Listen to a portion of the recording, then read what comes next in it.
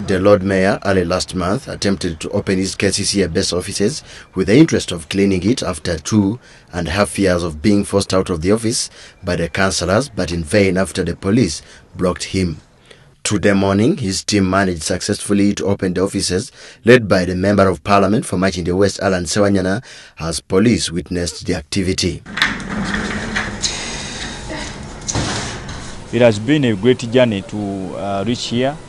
We delayed a bit because we are slated to start evaluation process at 10, but we took like over another 30 minutes to reach here.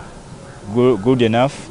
We found the relevant authorities here waiting for us, and we took an inspection. The attempts to register comments from the KCCA were futile, as most of the officials were at Mnyonyo for a 2-day urban governance conference. However, as Lukwago's team was celebrating upon this achievement, a KCCA official turned up with a KCCA worker in the names of Nakate Sophia, who had collapsed.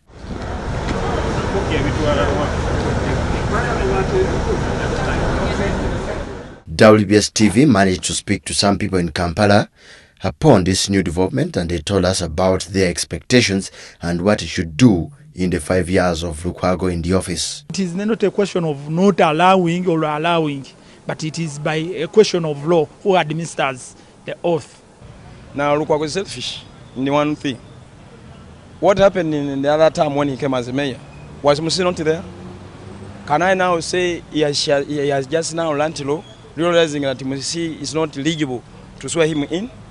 So he's selfish and he's myopic, he's short-sighted. Lukwago is selfish because now he was in the parliament.